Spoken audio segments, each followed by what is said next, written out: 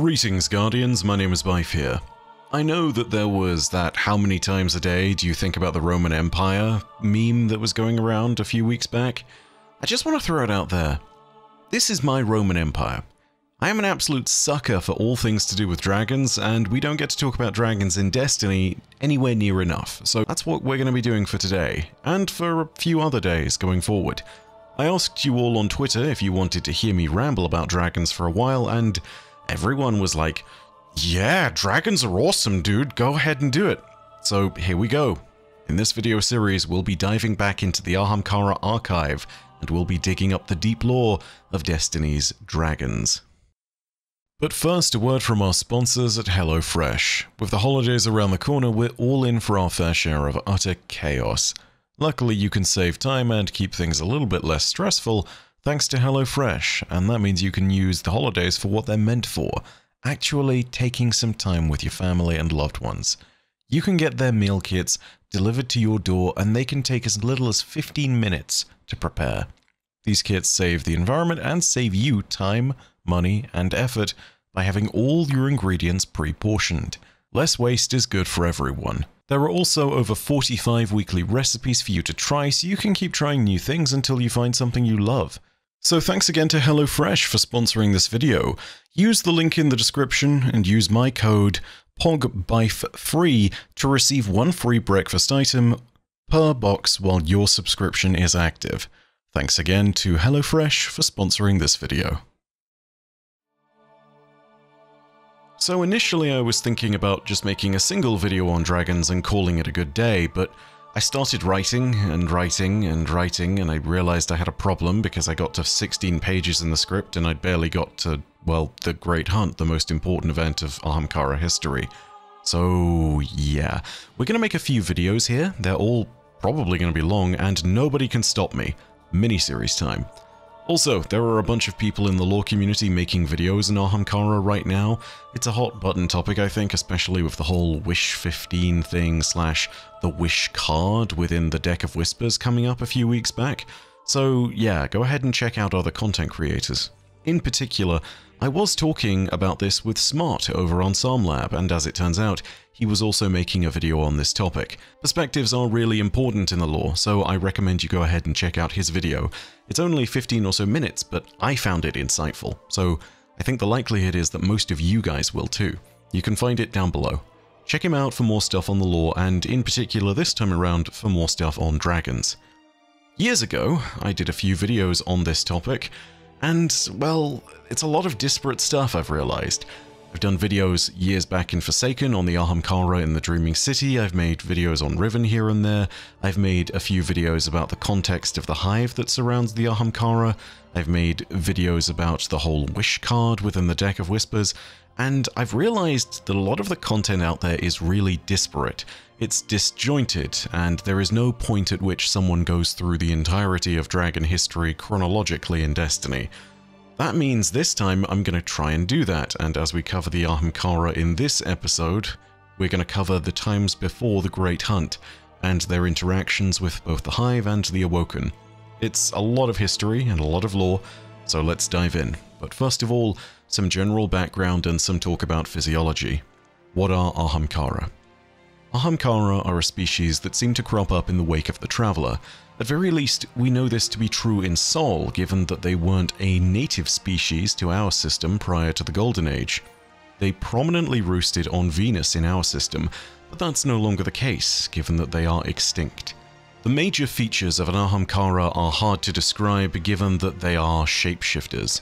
One might question how limited this ability might be, but as far as we know from the lore, it's actually incredibly sophisticated.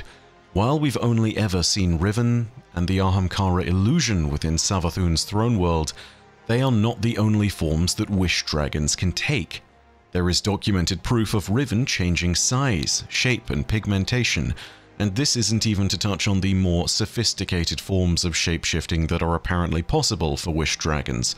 These include the addition of distinct biological features, such as horns or antlers or wings, and even the ability to change their shape so much that they can become a recognizable human, having a sort of doppelganger effect.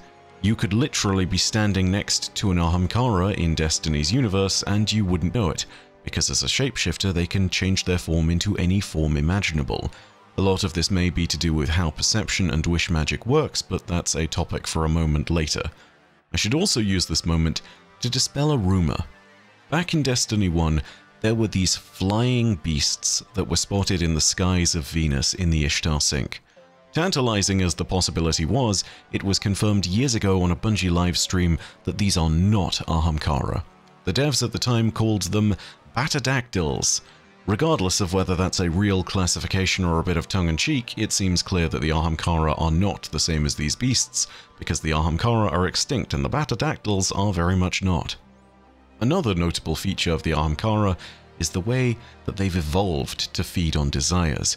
They do this by the practice of their wish magic. This in itself is a powerful but subtle mechanism by which the Ahamkara can create a Faustian bargain with anyone who projects their desires nearby. Deals can be entered into voluntarily, but in many instances the Ahamkara are like metaphysical predators, preying specifically on desires that involuntarily arise within their presence. It is known that when an Ahamkara is enacting such wish magic, its eyes begin to glow. We see this expressed in the Last Wish raid. When we face Riven of 1,000 Voices, her eyes glow at the moment when we need to fire upon them, and if we fail to, we are wiped. With this wipe mechanic, should Riven not be appropriately countered in this moment, her sheer power is enough to destroy us entirely. It is implied that Ahamkara feed more on wishes from those who have a strong will. This is implied by the notes of the Last Wish, where seemingly it could only be enacted by the will of 6 paracausal light-bearers, aka us Guardians.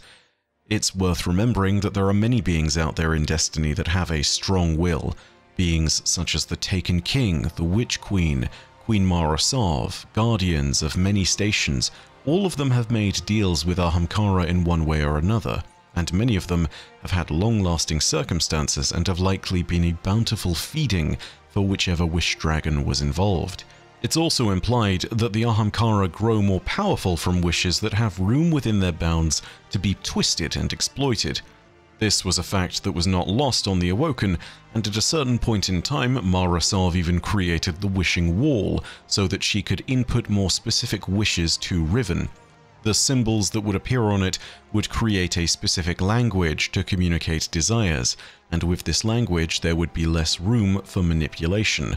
But even with this specific system of inputs, Riven mirthfully, but privately, delighted at the veritable banquet of ways for Mara's wishes to be twisted. But what does a twisted bargain look like? Well, the classic Faustian bargain example might be wishing for wealth and then being showered in gold coins that smother and crush you. The best example of this, in my opinion, in Destiny's universe, though, comes from Praedyth. We'll cover this more in depth when it comes to our next episode, but Praedyth is a key example here because it's possible that his time lost within the Vault of Glass is the result of wish magic. Praedyth was a powerful warlock in his own right, but his conduct in the Great Hunt potentially sealed his fate. As he faced down a plethora of Ahamkara at the side of Kabir the Legionless and Pahanin, he delighted in the battle and wished that it would go on forever. Too late to realize what he'd done, an Ahamkara seemingly deciphered his desire, as can be seen by the fact that its eyes shimmered before him just before it was killed. Praedyth would then, of course, go on to raid the Vault of Glass alongside his 2 other companions, and would be stuck within its depths for an indeterminate amount of time. In a certain way, his battle was indeed unending. The exact wording of this is something I'll go over when we get to that particular point in the video, but it just goes to show how an Ahamkara can manipulate the space within words. Ahamkara are also noteworthy because they are some of the first characters we see in Destiny to use the notable O noun mine syntax pattern. What does this mean? Well, it's complicated and we don't truly know, but here's the best explanation we have. Previously, you might have heard characters such as Callus, Savathun, and Riven use this pattern of speech. Whilst we do have an explanation of it, it originates from truth to power. For those not in the know, this lorebook is notoriously untrustworthy, as it lies to you at multiple times, claiming at first that it's Eris, then it's claiming it's a non-existent AI bound to the warmind Rasputin known as Medusa, before hinting that it might be Quaria, before warping the reader into a dream sequence / choose-your-own-adventure vision. Then all the same happens in reverse as you escape. It's a bit trippy, reading it is quite the experience, but one thing is clear, it can't necessarily be trusted. So even if you don't look into truth to power as a source of salient truth, here what is stated about the O noun mine syntax is one of the only things that is stated about it at all in the whole lore. So we're going to take it with a pinch of salt and talk about what it says there. Truth to power starts by stating that the sentence structure is something that is shared by both the worm gods and the Ahamkara. It notes that these two species are separate despite many similarities to them throughout the lore, one of which we'll get to later, which puzzles lore junkies to this day. The syntax structure used by both of them of O noun mine supposedly acts like a bit of a cage, and we can see this by the literal way it's structured in the English language. O murderer mine is a demonstration sentence that we'll use for this. The structure of the sentence acts a bit like a cage, with the O part of the sentence being like an invocation of power about to be exercised, and it's also like an invitation to whoever is being involved. The mine part at the very end of the small sentence is capable of denoting someone's possession by the speaker and places them in a subservient position, literally within the sentence and relative to the person who is invoking this particular syntax. The word in the center is literally trapped between the O and the mine in the sentence, as is the person who is being invoked within this sentence by the invoker. By doing so, the worm gods and the Ahamkara have supposedly devised a method of creating ontomorphic power onto those that they describe with this sentence. What does ontomorphic mean? It literally means to change something. Ontomorphic is adapted from the Greek word on or ont, apologies for the lack of proper pronunciation there, and the Greek word morph, meaning to shape or form. Therefore, ontomorphic is a phrase which has been invented, but it means to change someone's form or shape. I think we can determine that this isn't literally meaning to change someone's shape so much as it is to invoke a change in our destiny or to exert a degree of power over us that twists us to the desires of the invoker. According to Truth to Power, this is something that the Hive worms and Ahamkara evolved separately but logically.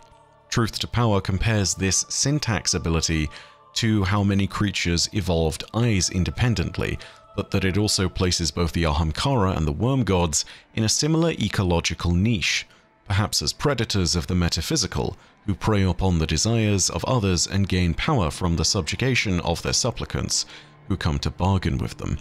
Keep in mind, everything I just stated in particular about the O noun mine stuff is untrustworthy. It comes from Truth to Power, the absolutely least trustworthy lorebook. We have no reason to believe that that's the whole truth, and we have no reason to believe that there aren't some half-truths in there for good measure. At current, it represents our only true source of information on the matter, so we have to use it for the time being, and just keep the imperfect nature of that information in mind until something adds the necessary clarity for us to adjust our perspective. The last key detail that we should state about the Ahamkara is that their wish magic abilities are latent even in the event of an Ahamkara's death. And this right here is the reason why the remains of a wish dragon are so sought after. Guardians are persistently looking for a source of power, and hunters and warlocks aren't exactly well known for being risk-averse in one way or another. Ahamkara are in this way a powerful ally and a powerful enemy to the respective guardians that interact with their bones.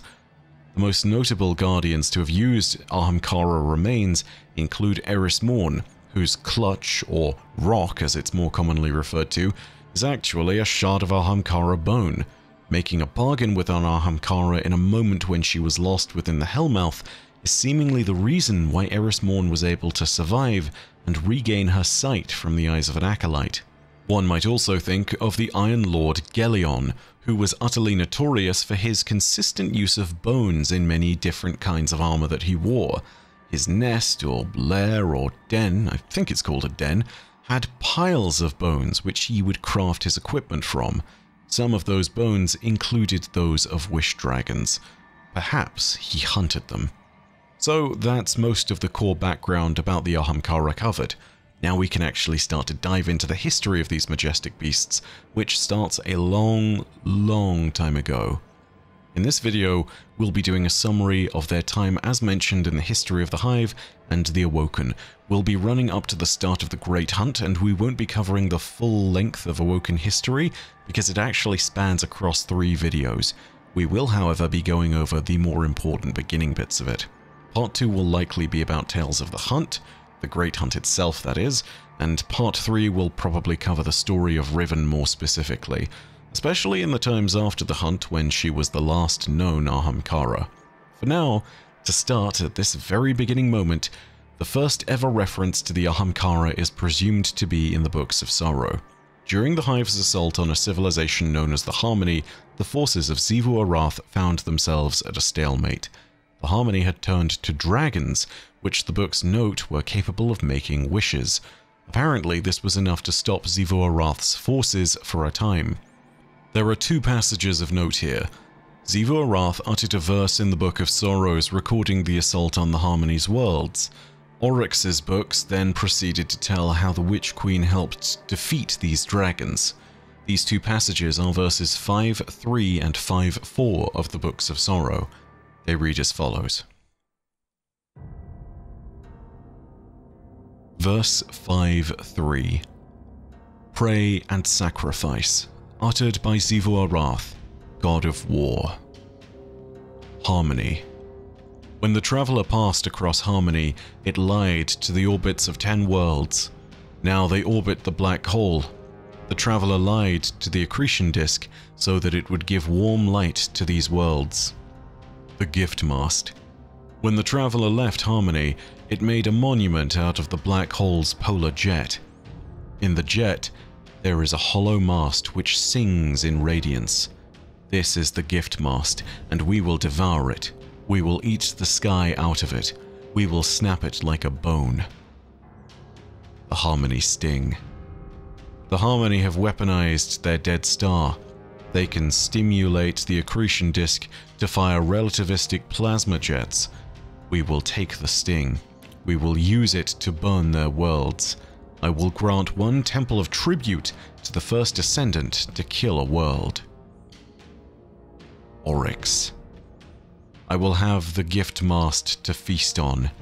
I will have it first. I am Xivu Arath, and all war is my temple. Beware the daughters of Oryx, for they make and unmake with ease. Savathun. The deceitful sister will be distracted by Arcana and the song of the black hole. Treat her broods with contempt. The Traveler. We chase it, and we will devour it. The deep will rule the cosmos.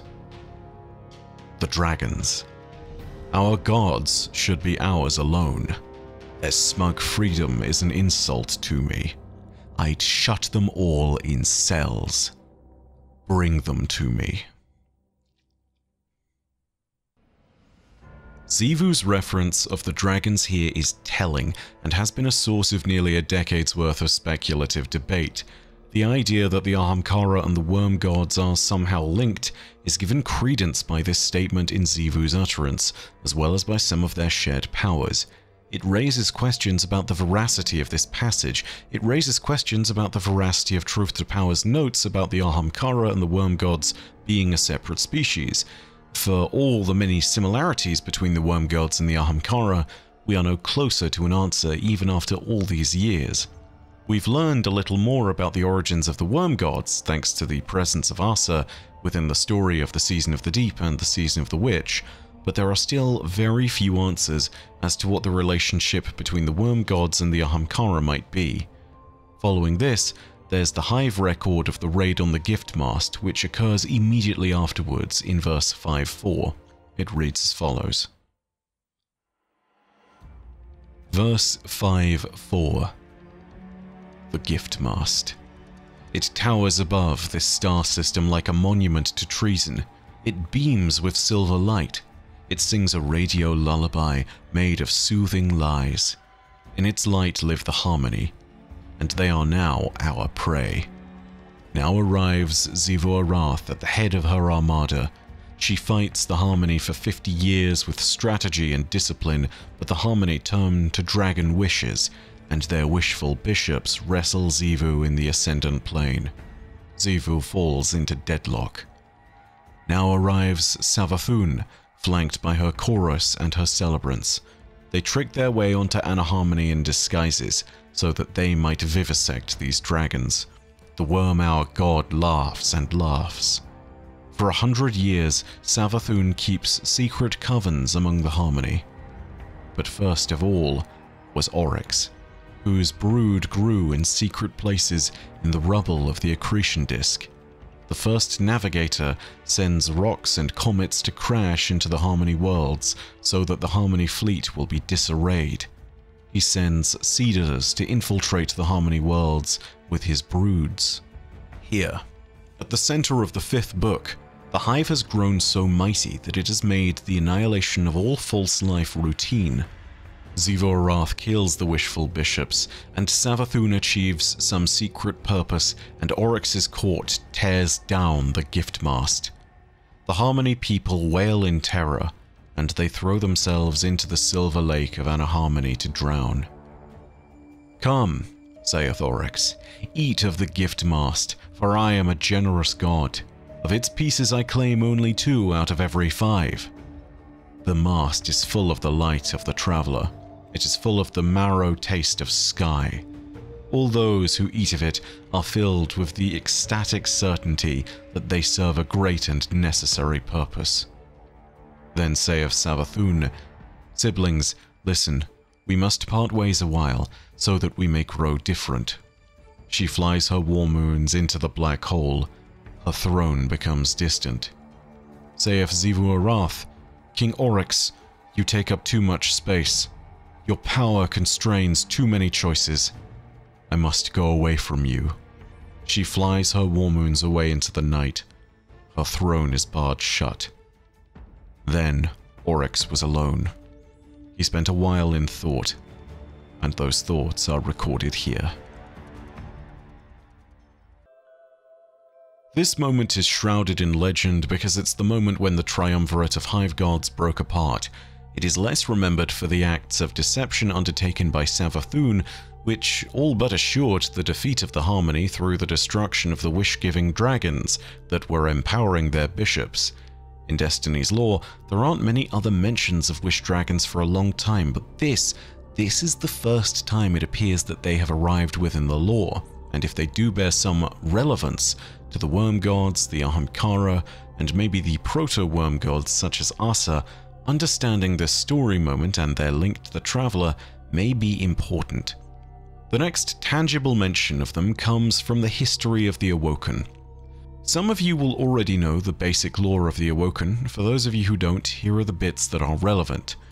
The Awoken themselves originated from a ship known as the Exodus Green, a human vessel that found itself in great calamity during the time of the collapse. It fell into a singularity formed by both light and darkness. The world they crashed on within this singularity was known as the Distributory. Eventually, Mara Sov created a movement that split her people. Those that listened to her call would return with her to Sol.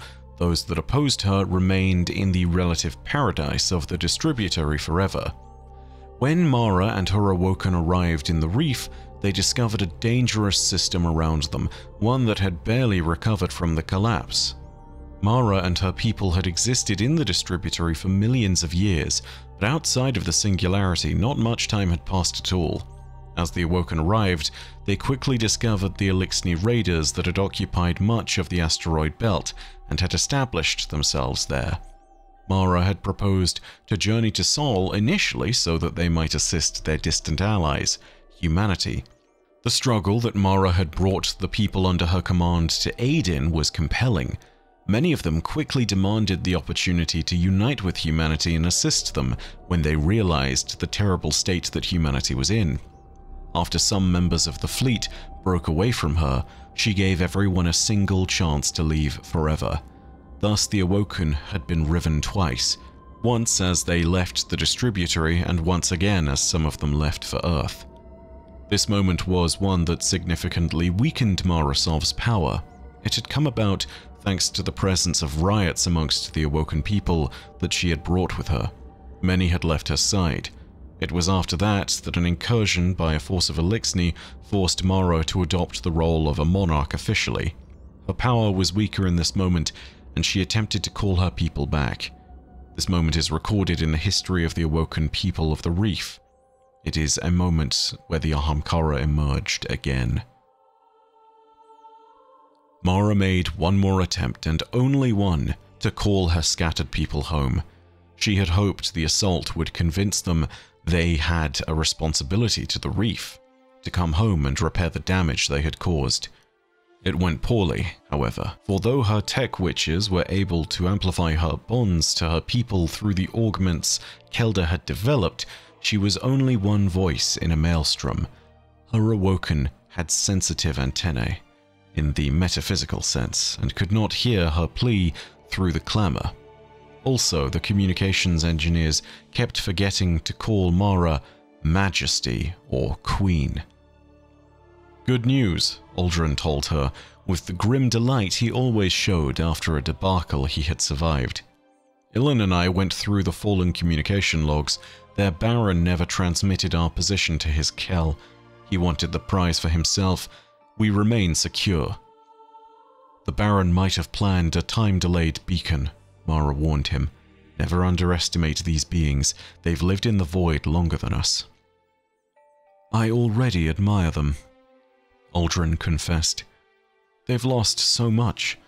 Some of them even ritually dismember themselves, Mara, to prove they have the strength to grow back the missing limbs. I tell you that even if we are doomed to dwindle and go extinct, those fallen may outlive us. Mara made a dry note in her log that her brother had at last discovered his true people. For her part, Sieur Ido wandered about in a daze, filled with joy to be alive and grief that she no longer knew the day when she would die. In you, all things are possible, she told Mara. I live because of you. When Mara saw her string her mighty bow, the limbs coiled behind her legs and around her opposite arm. She was glad beyond telling that Sieur had survived. In time, Mara appointed paladins to oversee her new military, as Alice Lee had done during the Theodicy War. She created talented starfarers as corsairs to scour the asteroid belt in utmost secrecy and to establish routes and caches that would support the covert motion of Awoken ships. Most of all, she charged her brother with the mission that occupied her thoughts. Brother, she said, never again can I allow my people to be divided. We must offer them more than shielding, ice and cold habitat cylinders and the warrens of Vesta. We must make a culture, a thread that binds us all in pride and wonder at the mystery of ourselves. Nowhere does culture flourish better than a city. Gather in one place, Aldrin warned, and make yourself a target. Mara had considered this and found an answer. Go forth and find me a power unknown to all the other powers of this world. Return it to me, and I shall make it the cornerstone of my new city, where the Awoken shall dream of all they have been and all that is yet to come. So Aldrin went out voyaging among the worlds, swift as a blue-shift ghost. In time, he returned to the reef with a creature not larger than his hand, saying, Behold, sister, the lie that makes itself true. This is an Ahamkara.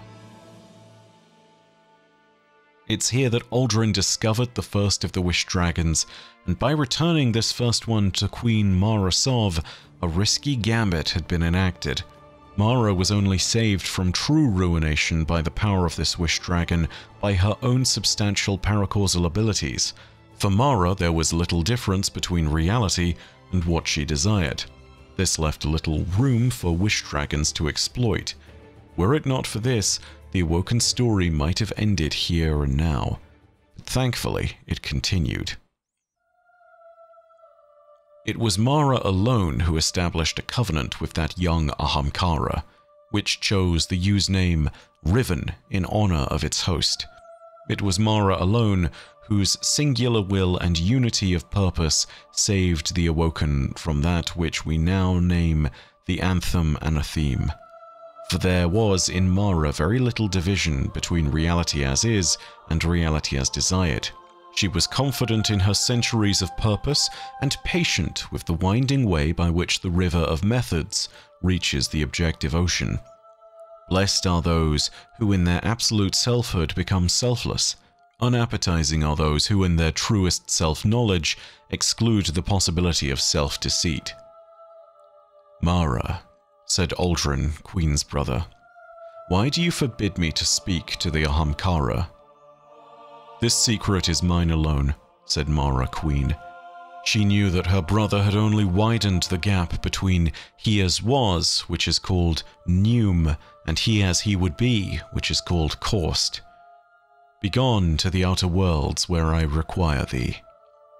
This was when Sieur Ido, having spoken to Keldawaj and to Asila, at last came before her queen. Kneeling, she said, "Your Majesty, Keldawaj says you are a god, for there is no difference between your desire and reality. Yet I know that you desire things before they ever become real. Asila says that you are keeping a secret from your brother that he must never know. I think the secret is thus. You are now a god because one day you will become a god, and a god is not temporal. Your brother is not a god because he will never become a god. Shall I worship you?" "Sieur," Mara said, falling to her knees, clutching her beloved's face between shaking hands. "Sieur, on the day you worship me, you cannot love me anymore, for to worship is to yield all power, and I cannot love what has no power over me." At this, the Ahamkara coiled around her neck, yawned and showed its fangs, for there was a crevice between what was and what was wanted. "I see," Sieur Ido said. "Then to me, you are not yet a god." Although in time the knowledge of what Mara would become pushed them apart, it was a kind and happy push, as a friend might urge a beloved companion onward to a distant opportunity, and their days together were spent gladly. Riven in this moment gleaned the smallest understandings of what Mara Sov wished, but the consequences of such a moment would not reveal themselves for some time. For the time being, there was a city to build and a society to nurture. From the will of the Awoken and the wish magic of the Ahamkara, a secret bastion was formed. This place would come to be known as the Dreaming City. We built the Dreaming City with the help of Ahamkara. Their wishes fueled our innovations, but it was our own ingenuity that shaped our evolution as a people. Wishes only go so far with the short-sighted and unimaginative. Thanks to Shirochi's patrol missions, the pilgrimage missions, we have a ton of dialogue about the creation of the Dreaming City, which gives us specific information about the Ahamkara, like how they used to arrive within the city that they helped to create, and the protective measures that the Awoken would use to guard against some of the effects of their wish magic. The Ahamkara always came and went from the Dreaming City by way of this platform, which meant they always passed by these geodes.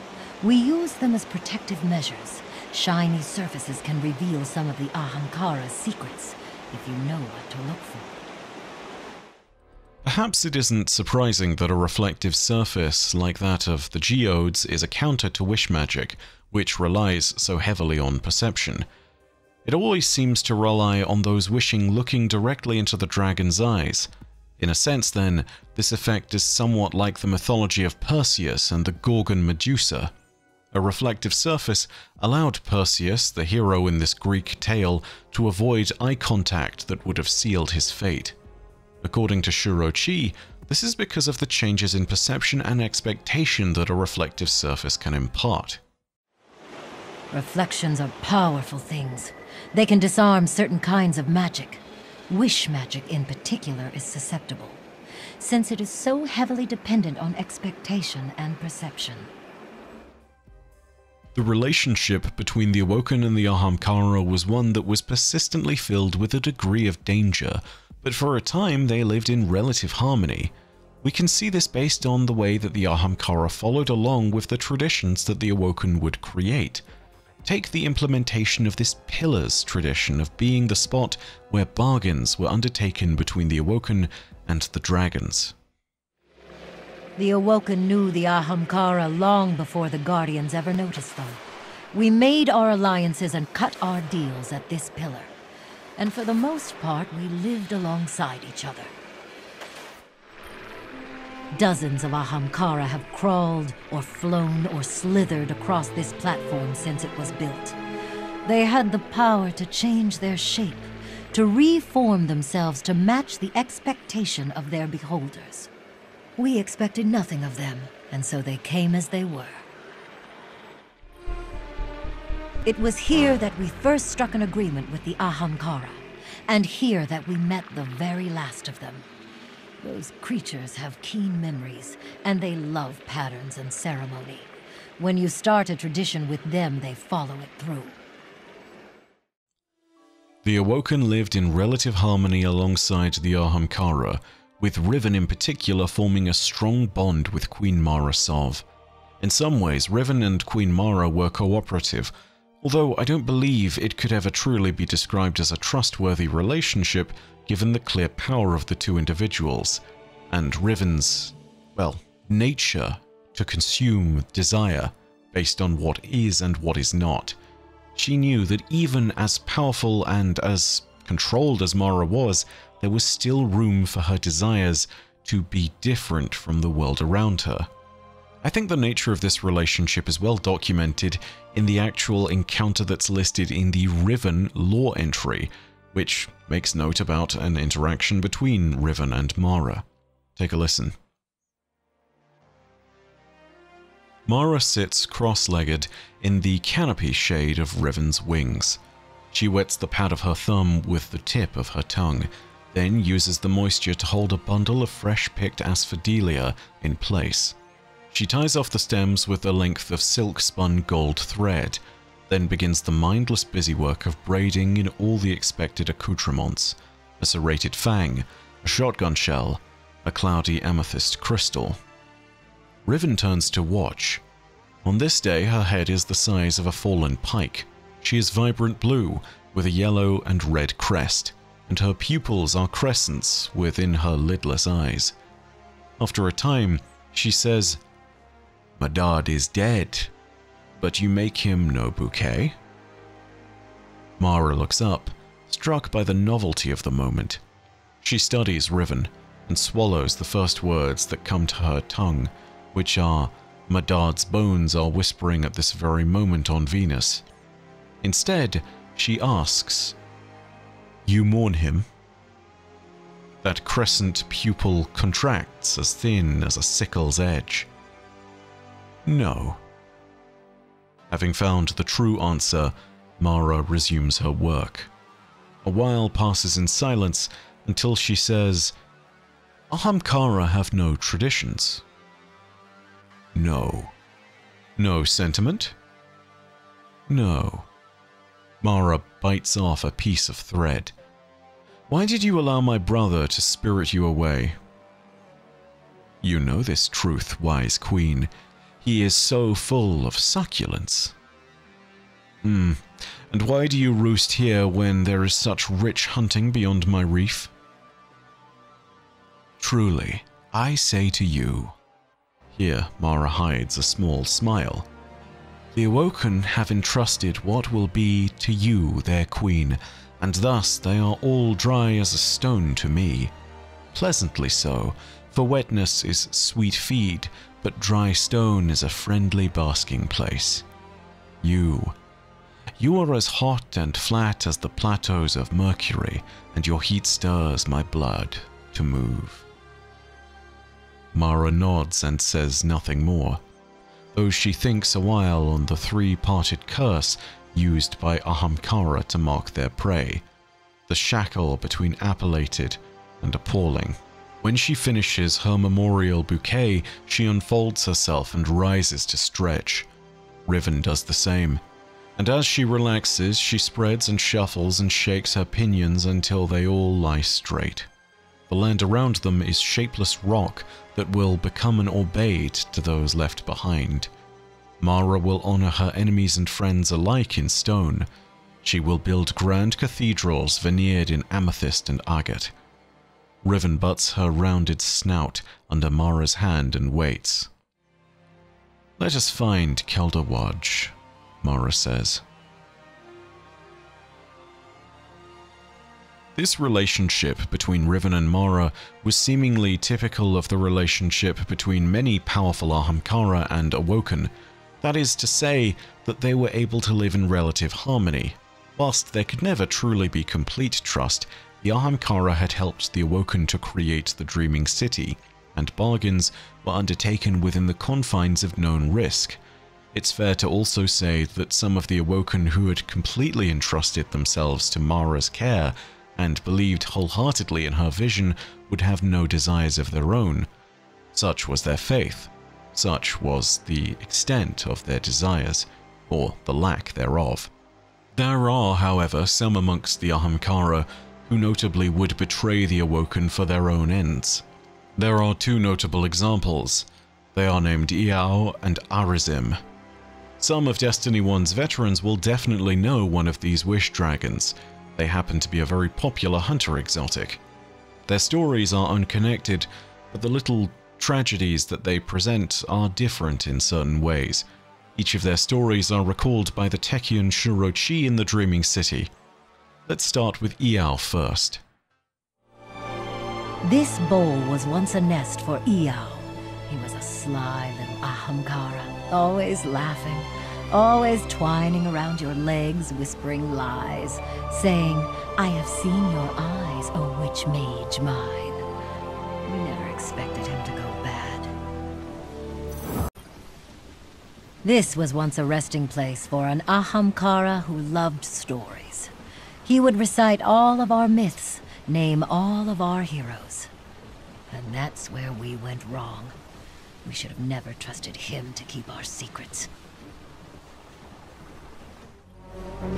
This little chamber was once a home for an Ahamkara who betrayed the Awoken. He crept out of the Dreaming City and went to whisper in the ears of warlocks who wondered who we were. And so we had to kill him. The warlocks too. This is where Iao liked to rest, before Sior hunted him down and skewered him for his deceit. One of your warlocks bartered for his corpse and traded away his bones. Another mistake. You must never scatter the bones. The first thing I learned from all this was that for almost half a decade, I've been pronouncing Iao wrong. Embarrassing that I used to call it Ao, but I suppose there was no way of knowing when it was just words on a page. Embarrassing, but we persist through anything we might consider cringe. Lord knows I have to. Iao's story is a reflection of the necessary secrecy that was imposed by the Awoken. It makes clear the monstrous ends that they were willing to go to protect the Dreaming City, including murdering those who were involved in Iao's legend. It also makes me glad that we didn't have the bones of Iao in Destiny 2. A sentence I didn't think I'd be uttering, but at very least for a narrative reason it makes sense. If we'd entered the Dreaming City wearing the bones, it might have been grounds for our execution as well as any who had seen us wearing that exotic. This isn't the only time Sieur Ido was sent out to find a rogue Ahamkara though. This is where we move our story on to Azirim, the other treacherous Ahamkara. His betrayal is one that is most certainly more easily defined, and has led directly to the deaths of an entire young generation of Awoken. His story is recalled again by Shurochi. Take a listen. A great tragedy once occurred at these cliffs. It was early in our relationship with the Ahamkara, before we'd learned their tricks. before we'd learned how best to live alongside them without becoming their prey. Dozens of good people died walking over these cliffs. They were lured to their death by an Ahamkara during a celebration of the solstice. These creatures, they can turn on you in an instant if you aren't wary. This was the site of a mass murder. An Ahamkara of immense power tricked dozens of civilians into walking right off the edge of these cliffs. We saved none of them. And to our great shame, the Ahamkara, Azarim he was called, escaped. Step past the tree, peek down over the ledge. That drop goes on for some time. Now imagine a voice whispering to you, luring you, promising you that your feet will find solid ground where in truth there is only air. Ahamkara lies. The exact nature of the massacre is actually recorded in the lore. It's in the Azarim lore entry, and it reads as follows. And when the second solstice began in earnest, many Awoken and Ahamkara alike came to the Dreaming City to celebrate the delirious pleasure of being alive. Those who came arrived in the gardens of Asila, and Azarim was the very last. Seeing him land, Asila said to him, "Ah, you are bold.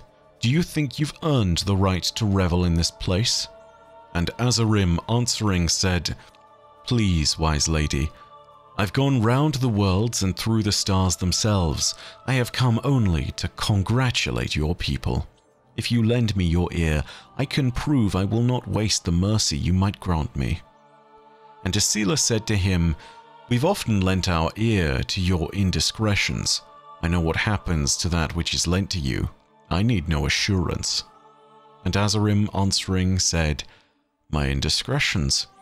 Wise lady, I do admit I may have whispered truths you gave to me to deceive those who would deceive me, but have I ever struck out with hungry fang against your people? Have I set fire to your trust? I have seen the error of my ways. Let me prove to you, oh, how I have changed." And Asila, though she could see a flickering in Azarim's reflection, could not resist a redemption story. Asila cast forth her hand and beckoned to Azarim in mercy. And Asila said to him, "Join us and be glad, but let me hear your testimony first." And so invited, Azarim bowed his crested head and hid a secret smile, and spoke with the pardon Asila had given him. He recounted his many regrets in deceiving the kind merchants in the capital city of Interamnia. He recounted his charity to the wayfaring corsairs who could not have escaped the heliopause without his aid. He recounted his journey to retrieve the Utek stolen from Palace by the profane scavengers, the Fallen, and he named his friends and those who had shown him kindness. And from the raucous parties beyond the lush gardens of Asila came an audience of Techians in training and flush-cheeked young corsairs. They knelt in the dewy grass, and they listened, and as they listened, and as Azarim spoke, his appetite grew and grew. Night fell on the Dreaming City, and Azarim said to those who knelt enraptured, "Come, let me sing to you of extinction. Let me sing to you of lives lost in beautiful places, O audience mine. Sing with me. Sing." He bade them rise, and led them singing down and away from the gardens of Asila. He spread his wings and flew out into the empty air beyond the steep cliffs that bordered the garden. And to those who happened to glance towards the gardens from far-off pavilions, it seemed like a merry parade, a joyous chorus. And they did not hear the singing stop, and they did not hear the bodies dashed against the shore below, and they did not see Azarim grow, or laugh, or flee.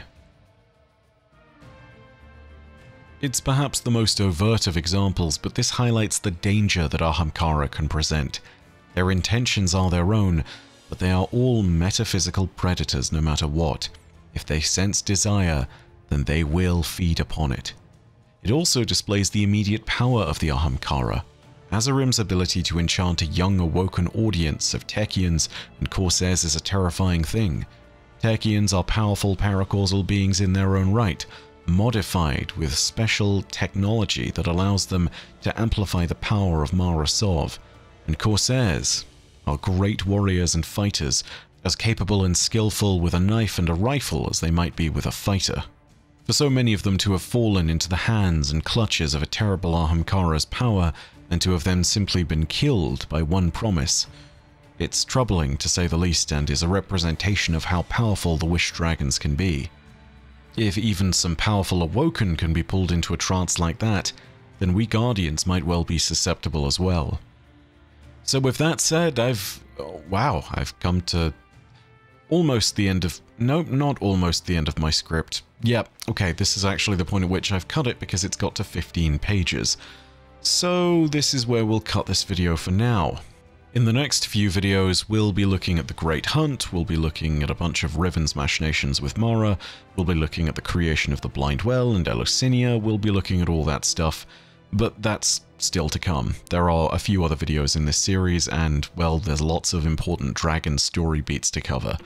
So, if you've enjoyed the video, go ahead and leave a like, and if you've seen anything in the lore that I've missed, go ahead and leave that in the comments section as well. I want to make sure that my coverage of all this is as comprehensive as possible. Of course, if you enjoyed this, go ahead and subscribe so you can get part 2 and part 3. But as per usual, know that your viewership, as always, has been quite enough for me, and that in the meantime, my name is Bife. Parodasia ad Astra. I'll see you, Starside.